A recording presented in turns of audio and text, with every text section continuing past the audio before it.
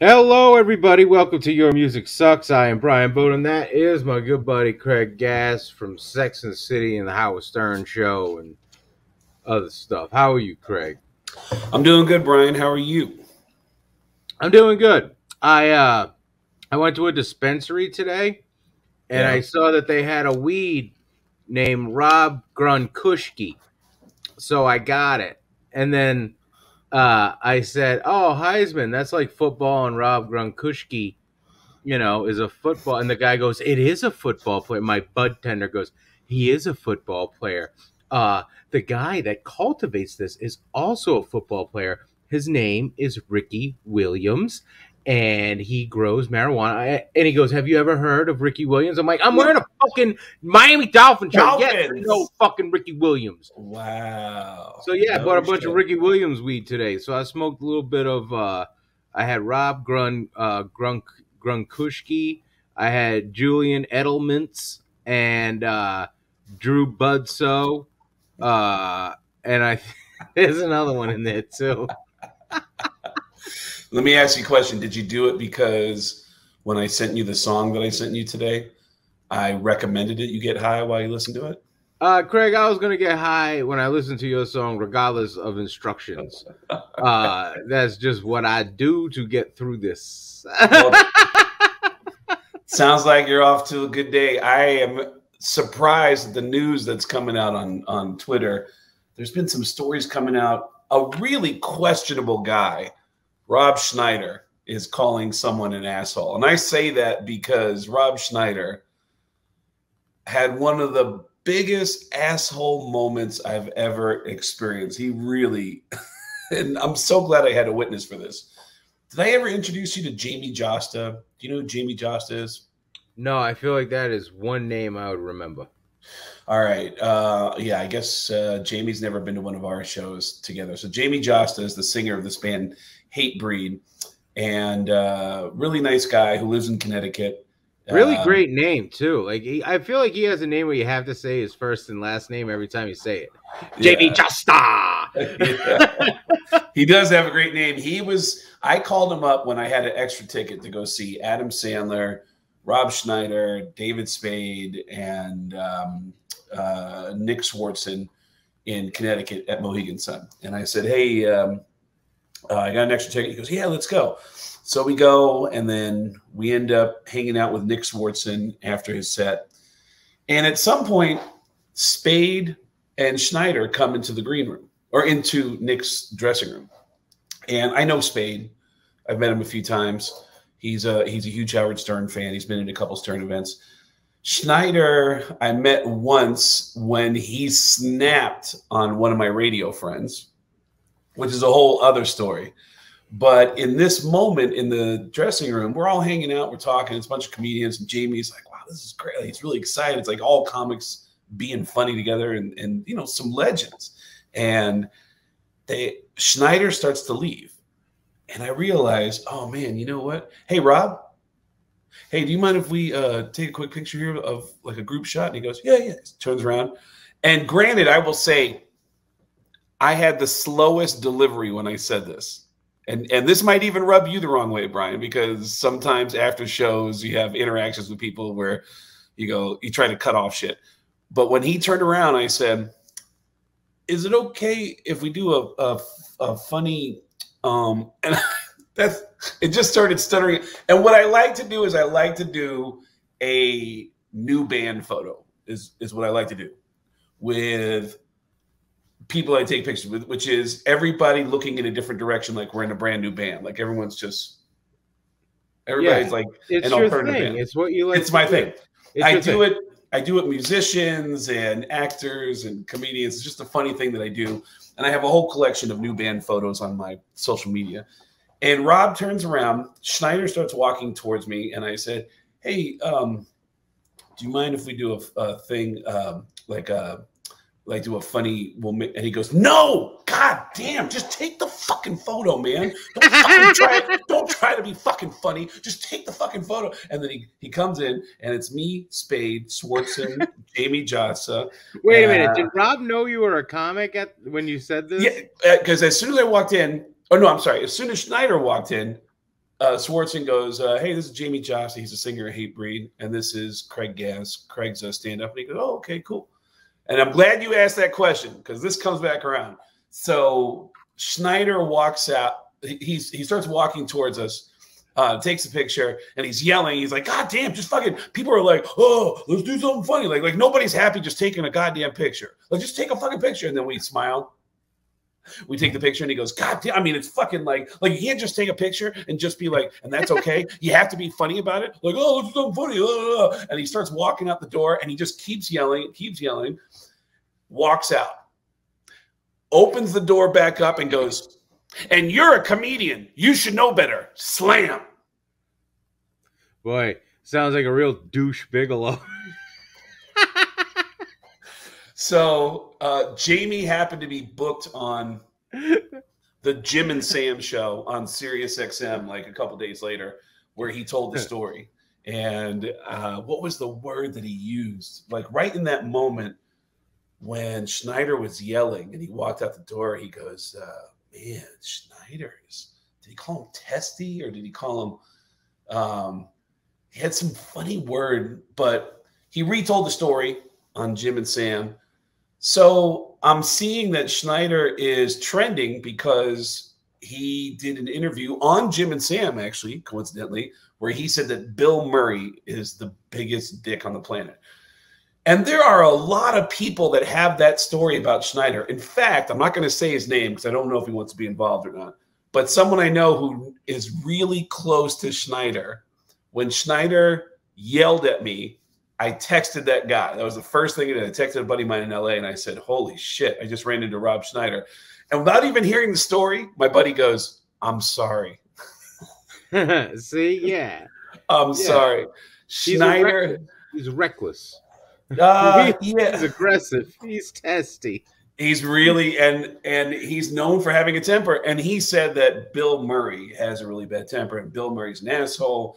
And it's turned into this whole thing on Twitter where people are talking about, I guess Seth Green has a story about how Bill Murray, when Seth Green was a child actor, that Bill Murray was upset that Seth Green was trying to sit in his chair and he physically picked Seth Green up and held him over a garbage can. I think he put him in a garbage can.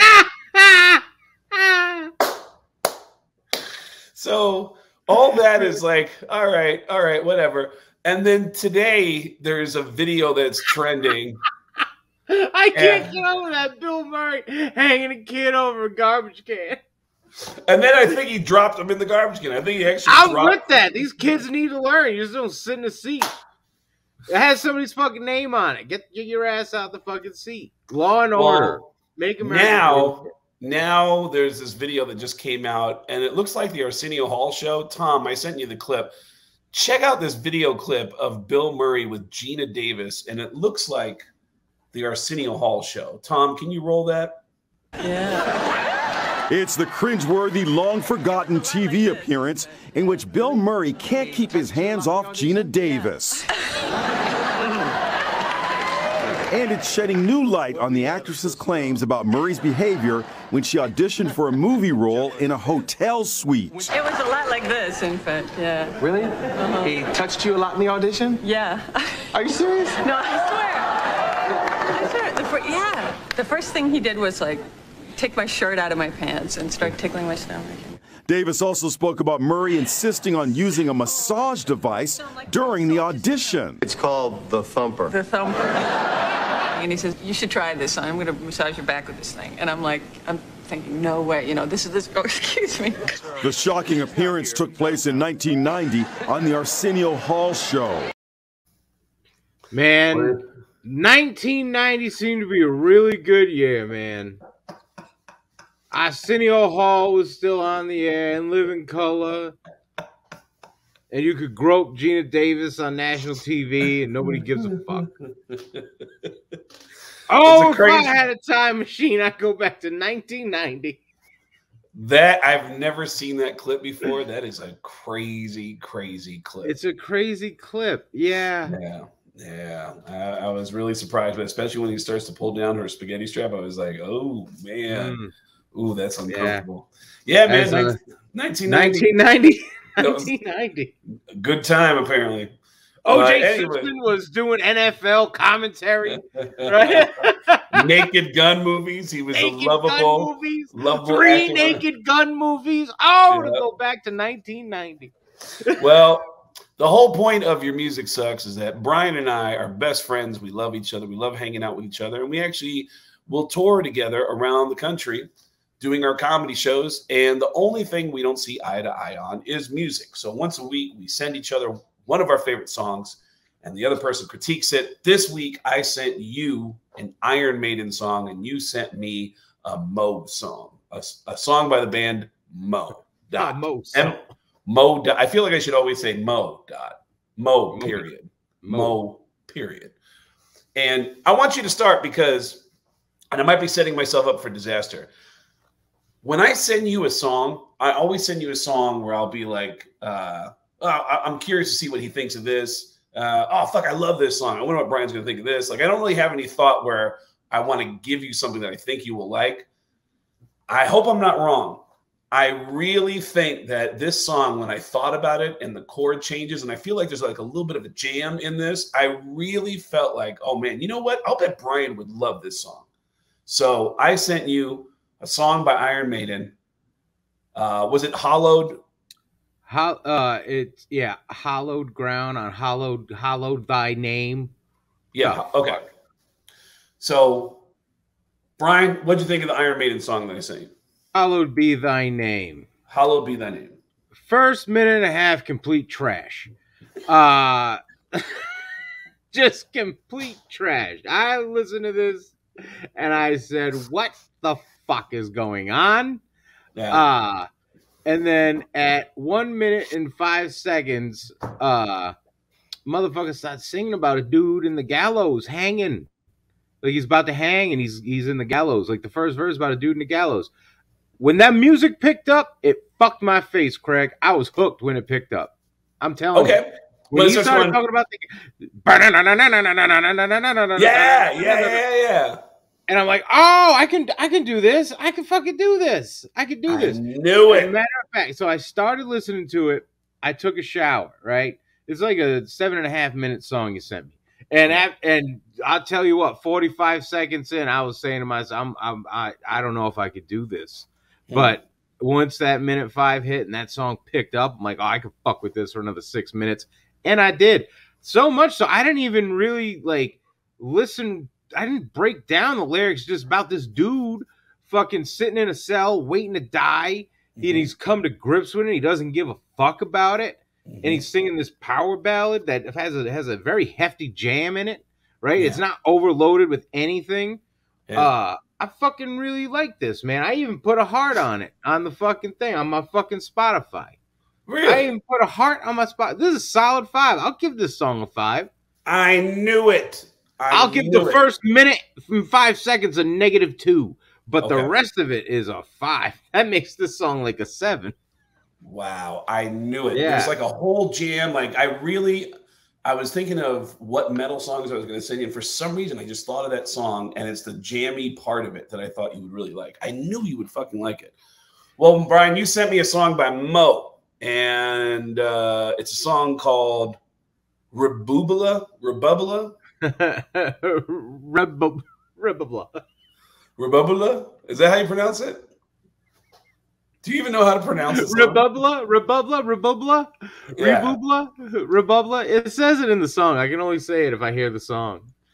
Well, so you had a couple things working against you, Brian. I went to a 6.5 hour baseball game yesterday in Seattle. That is a long game, my friend. An 18-inning game between the Mariners and the Astros. After that, I drive 100 miles up north to the city of Bellingham, town of Bellingham. It's like a big college town. And I did a show in Bellingham last night. Then I drove down to SeaTac Airport afterwards and got on a 6 a.m. flight to Phoenix. And I got my car in Phoenix and I started driving back home to Vegas. And then I put this song on. I was not in the mood for whatever it was you sent me. I don't know if I would feel better about this if I was more well rested, but I did not like this song, Brian. It was, first of all, the first thing I see is that it's like, what, like a 9-minute song? No, it's 11. It's 11. It's an 11. 9/11. It's 9/11. It's my own 9/11. You sent me, and then you sent me a note like, listen to this in the car. Yeah, listen. You said you were driving. I'm like, hey, this is a pretty good song. Like, there's time for Craig to just lean into 10 minutes of Mo. Today's the day, baby. I didn't know that you had. I didn't know that you had to fucking take a train and a plane and a fucking ride an ostrich and fucking do a horse and buggy. I don't know you're doing all that. If you were doing all that, I would have said something way different. Yeah, I really wasn't in the mood. So there's a couple of things. First of all, the YouTube video of this song, Rebubula, whatever you're calling it. You know how in YouTube videos it'll say this is the most replayed part right here. It'll have like a little thing and it'll say most replayed part. You ever notice that about YouTube videos? No. This is the first time I've ever seen it where the most replayed part is just the first 3 seconds. So first 10 seconds. That's either people going, is that all I fucking heard? And they just keep replaying it. Or it's people like you just jizzing on themselves and replaying that song over and over and over again. Oh, but man, I think it's jizz. I smell jizz, Craig. It's a long jam song. And the lyrics are, I can't be bothered with the natural fact. I'm her slave and I can't look back. Oh, no, wait. Is that? Yeah. I'm her slave. I can't look back. She's the queen of the briny deep, Rebubula across the sea. Just like Sinbad, I sailed my vessel true, fled like Popeye from the island of the Goon. Is there an island of the Goon? Is he just making shit up? No, Popeye fucking escaped from the island of the Goon. Did he? This is facts. Tell her the song. Well, it lured me off course. I think it came off the ocean. It's a long song. The lyrics are just like, they just went over my head. Then the song starts slowing down at like 6, 7, 8 minutes. It starts slowing down to where they just go, all right, you know what? The song's over. And they just start, it just winds down to like,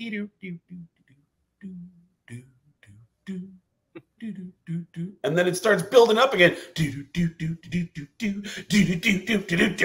And they get back into it.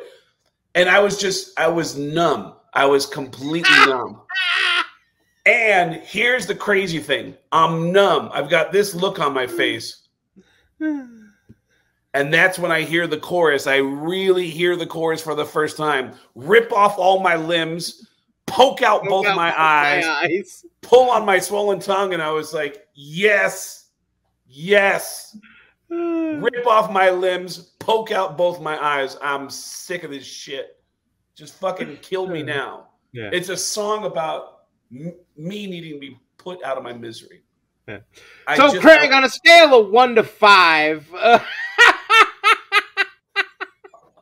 Unfortunately, Brian, I was confused by the lyrics. It was too long of a jam.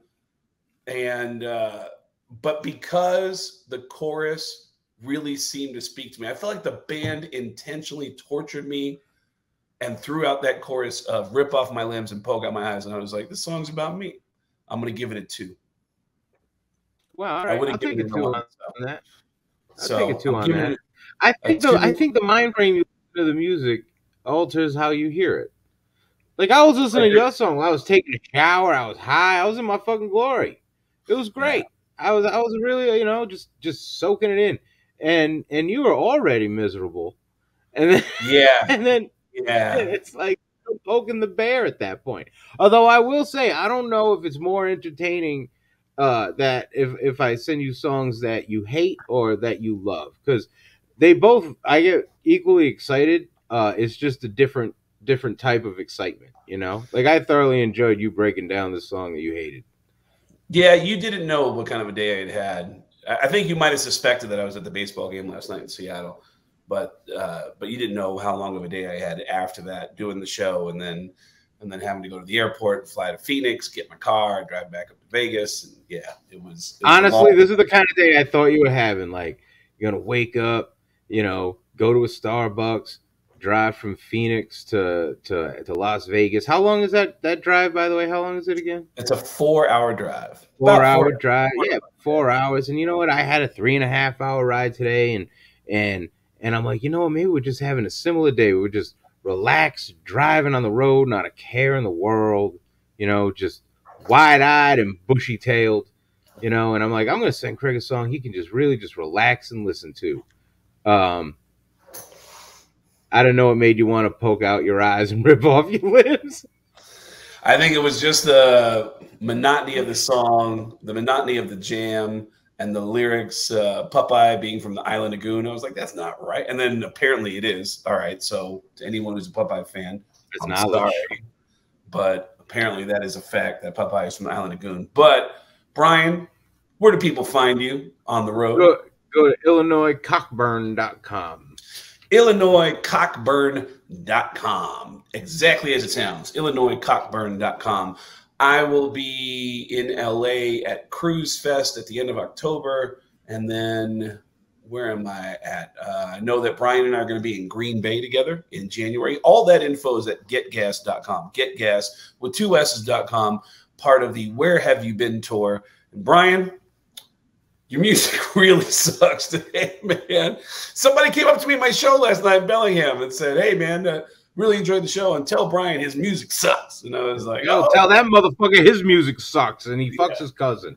Yeah, I will go back to Bellingham and find Actually, if he's a loyal fan, I thank you for listening.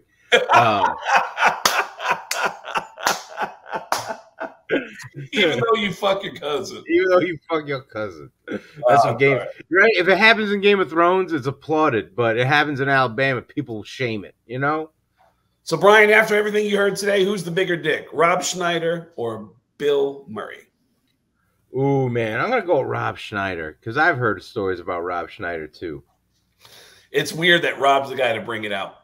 It's really, really weird. Anyways, Brian, your music sucks, but I love you. I love you, too, man.